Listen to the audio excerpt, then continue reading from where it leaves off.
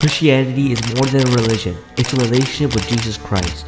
You see, religion tells us to follow these sets of rules, like go to church, pray, read your Bible. Though these are great things, it's genuinely not caring about Jesus. It's just checking boxes on what we have to do and trying to get back them throughout the day. Relationships are so much more loving. You see, we were separated from God with the sin we do every day. But Jesus came down to take our punishment of our sins and would take up every sin that will and that happened, while he was on the cross. Jesus was the doorway to God because he paid our debt of our sin. And because of this, we can have a relationship with the God of the universe, Jesus Christ. We now can have a relationship with the person who saved our lives and see the true love God had for us by saving our lives from eternal hell. All we need to do is have faith on what he did on that cross. And from that, out of our love from Jesus, we will do good works, not because we have to like religion, but because we want to. Because what Jesus did for us on that cross. Think about it.